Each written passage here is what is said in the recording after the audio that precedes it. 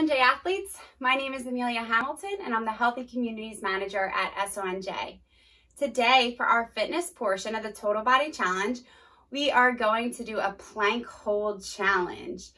So, I'm going to show you how to do a proper plank position in a minute, but before we get started, I want you to grab either a cell phone, a timer, a stopwatch, anything that you can record your time that you hold the plank for.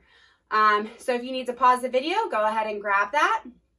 I'm going to show you how to do a proper plank hold. So there's two different versions that we could do. I'll show you the harder plank option, which is a high plank. So this is kind of like your push-up position, where your shoulders are stacked over your wrists here and you're in a high plank position. Here I'm going to squeeze everything, including my glutes and my core. I'm going to make sure that my back is nice and flat in a straight line. The next option is a low plank hold. So I'm going to go down onto my forearms. Again, you still want your shoulders stacked. You want to squeeze everything, including your glutes. Make sure your core is engaged. Try not to interlock your fingers here, just keep them straight out.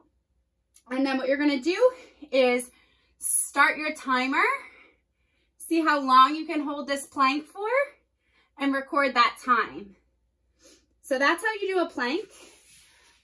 Make sure that you keep your time, and then challenge either a friend, a teammate, a coach, maybe even a family member, and see who can hold a plank longer. So today's code word for the day is plank. P-L-A-N-K, plank. Don't forget to submit today's code word.